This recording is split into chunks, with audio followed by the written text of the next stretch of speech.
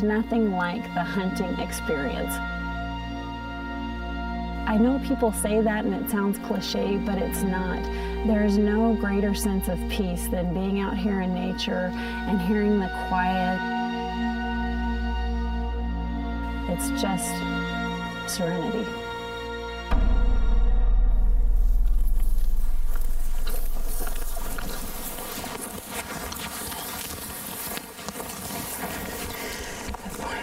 We're up here. It's a beautiful day in Montana, and we're gonna go and see if they can't call some bulls. Listen to them call back. It's pretty awesome when you have a sense of accomplishment, you know, just for climbing the mountain and being up here. And I haven't even drawn my bow back yet. I mean, this is amazing.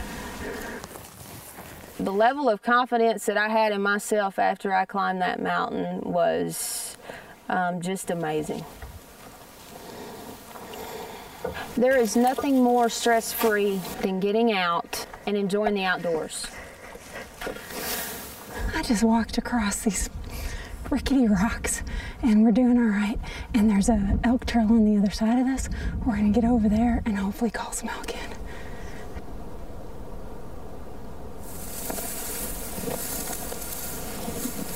Just wait and see what they do and see if a bull comes out of the timber. I'm hoping they feed down low and the bull cuts across this timber in front of us. It's awesome. I'm a life member, as is my husband, and Shoot Like a Girl just became a heritage partner with Rocky Mountain Elk Foundation. Shoot Like a Girl is a company that's dedicated to growing the number of women that participate in shooting sports. We travel around the country, we introduce women to shooting sports in a safe, controlled environment, and our message is really that shooting sports is an excellent opportunity for women to get out there and enjoy quality time with their families. It's getting too late for us to be able to get in on them and make a move, but we're getting closer.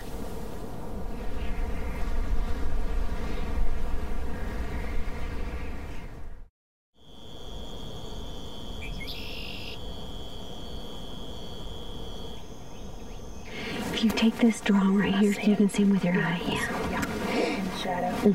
Yeah, he's out in the sun right now. Today is my first day. I've met up with Kristy and Karen from Shoot Like a Girl, and we've got 2 different groups of elk spotted. We've also got a couple mule deer bucks down below us, so we decided to come on this side, see if we can get on that branch bull, and possibly have one of these ladies put a stalk on a mule deer buck. It's gonna be fun. It's gonna be a great day. I have hunted my whole life, and I was raised in the outdoors with my father, and not every woman out there is blessed enough to have the opportunities that I have been afforded since I was young.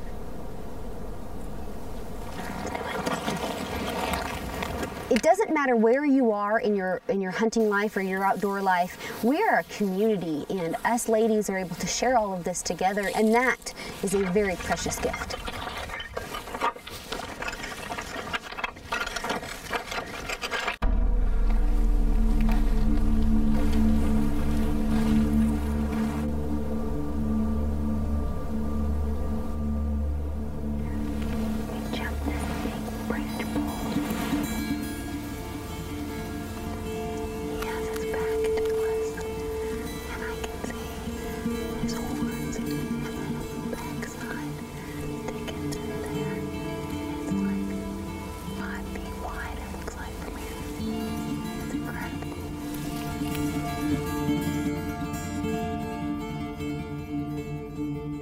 Him and his cows, it's like a 350 bull. We're gonna just sneak up real slow, but he already went over.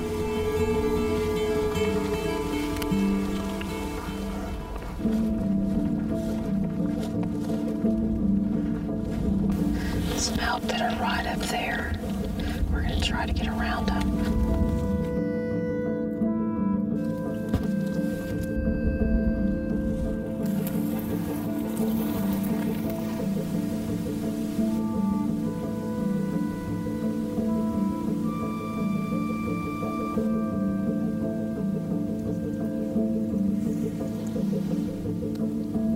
bird we're watching tonight has got 2 satellite bowls in it and then 1 big hood bowl.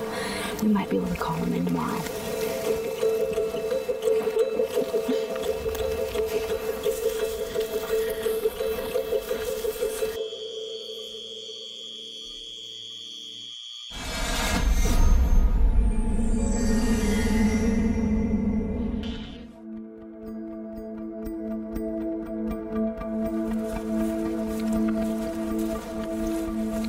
You know, you'd think that by day 3 you'd be a little bit better.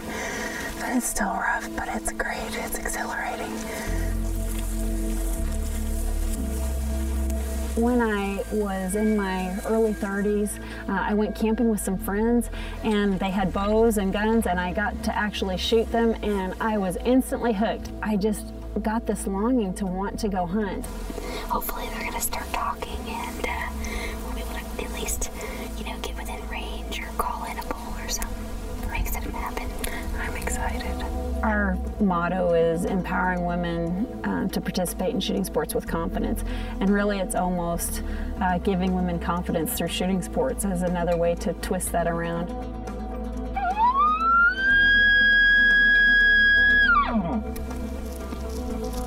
For me personally, shooting sports is really my stress relief and my outlet. When I'm done, I feel great, and it doesn't take very many rounds down the range to feel better.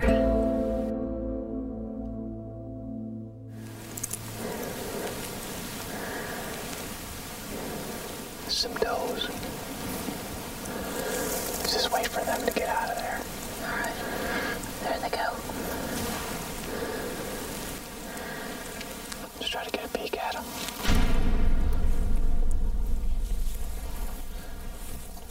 He went in that goalie right by those trees there. And that little finger. Yeah, we'll see if he pops out. There's more. 3 more deer look like whitetails. 2 nice whitetail bucks and a doe. So either they need to leave so we can get in on them, or they all need to move so we can get a better spot because he's kind of out in the open.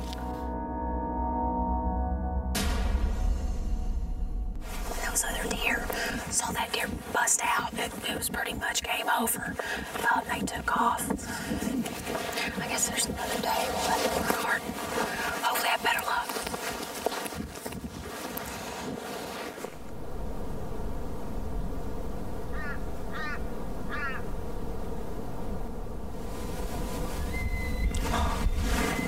I heard that.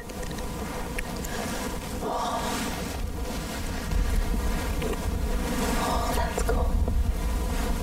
I hadn't ever in my life heard a real live elk bugle, and I tell you what, it caught me by surprise, and just took my breath away. It was a phenomenal sound. Bulls will bugle that sound to kind of try to figure out where their bulls are. And bulls will also make that sound when they're trying to attract cows to them. Kristy's so good at sharing her knowledge. It's wonderful. It was really thrilling to get to hunt with her. Like if another bull's moving in on them and their bugle gets closer, they'll take their cows, move them out. Bugling can help you, and then it can also sometimes hurt you. With everything that Karen does for women in shooting sports, she's a relatively new big game hunter, and to share that with her, it's very powerful for me to have been a part of that. The wind's pretty good. We got an elk over here, and I think we heard some down here. Not really sure where all these elk are right now, but we're gonna make a play down here into the kind of open timber. We can make it work.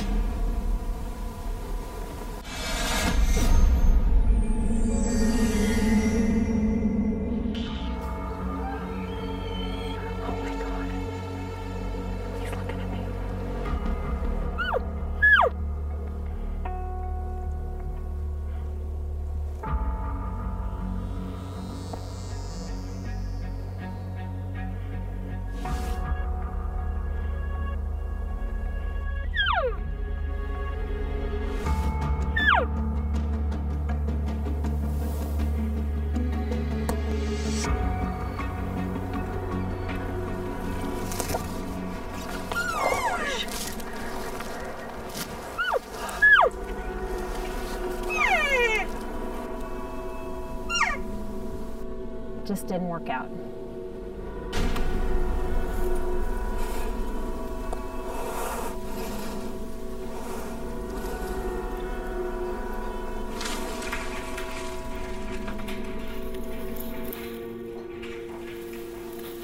He made the right move, and he got out of town. But it was an incredible experience. That's what it's all about. Yeah, it's great. Just like they said, where you set up there and you put the collar behind you, it exactly like it was, exactly like it's supposed to be. It was incredible. Yeah. So you should be good to almost just climb down this face. We've got a really nice mule deer spotted that we're going to try to get Kristy Crawford on. So hopefully he'll cooperate, and we're going to kind of sit back on some vantage here and watch the whole magic unfold. It's going to be pretty fun.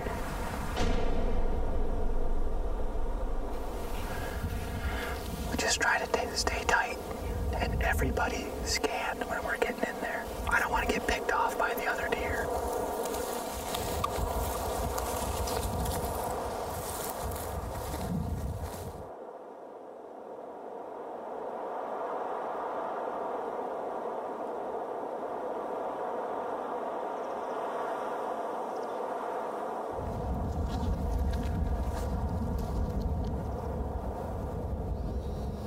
As they're gonna kind of work their way down this ridge back through some boulders, and these bucks really like to bed in these boulders because they stay nice and cool. So while they're putting the stalk on, they not only have to watch the wind, but they also have to watch the rocks and make sure another buck doesn't bust them in the meantime. It's gonna be awesome when they pull it off. Me, I'm just gonna kick back in my socks and watch.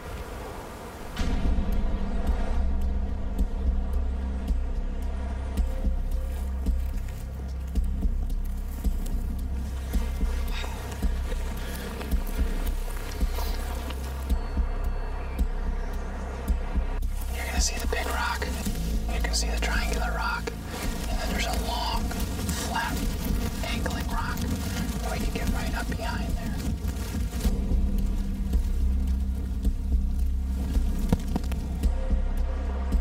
There's no bow there, so that can't be her. Kristy with her bow and Ken with the camera are still tucked behind the rock while they have sent, it looks like, Steve out on a scouting mission.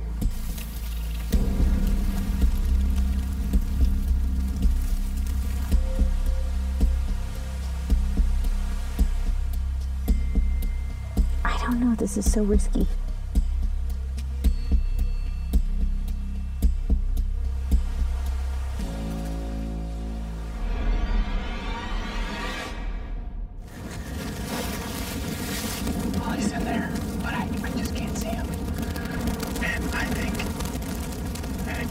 It's going to be 0 yardage, right? Yeah. So I think you should just go.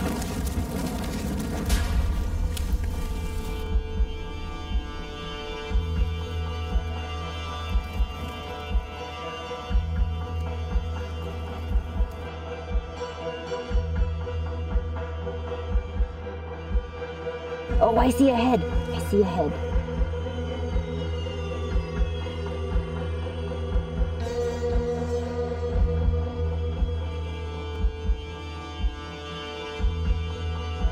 You know her heart is in her throat right now. It's up. It's getting up. It's up. Deer's right there. Draw your bow. Draw your bow.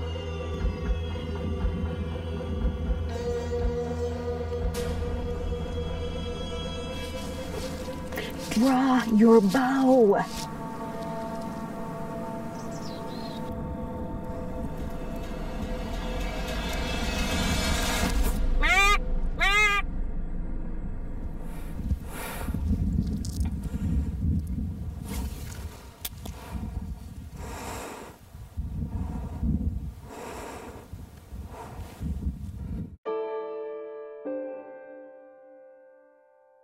A mule deer survives on his instincts and his senses. Even though I didn't get a shot on this mule deer, I walked away with a sense of accomplishment. He didn't want to take a second look. I wish he would have. It's not every day that you can go into an animal's environment on the ground level and get 5 feet from it on their playing field. If I would have slipped through there.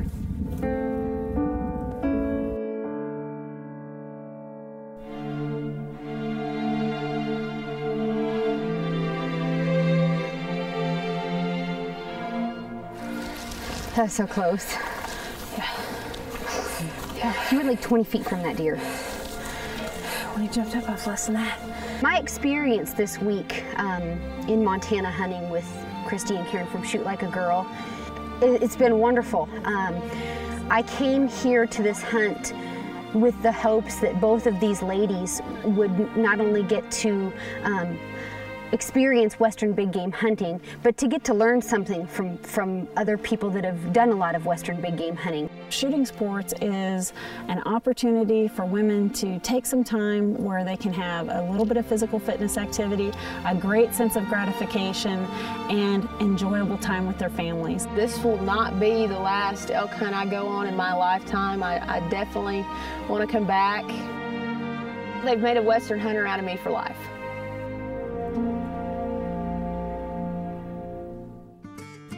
Sometimes it works, and sometimes it doesn't. We all know that probably all too well. In fact, about 90% of the time, even the most experienced elk hunters fail when it comes to placing their hands on a massive set of antlers. However, failure, it's in the eye of the beholder. I highly doubt you could get one of the ladies featured in this episode to tell you they felt failure on this hunt. The smiles, the nerves, every emotion you saw in this episode, they were real. And that's what success looks like to me. We would like to thank Karen Butler and Cristy Crawford from Shoot Like a Girl and hope their elk hunting experience leaves lasting memories and drives them back to the mountains next September. Thanks to all of you for watching Team Elk. Learn how you can help ensure the future of elk, other wildlife, their habitat, and our hunting heritage by logging on to rmef.org. And remember, hunting is conservation.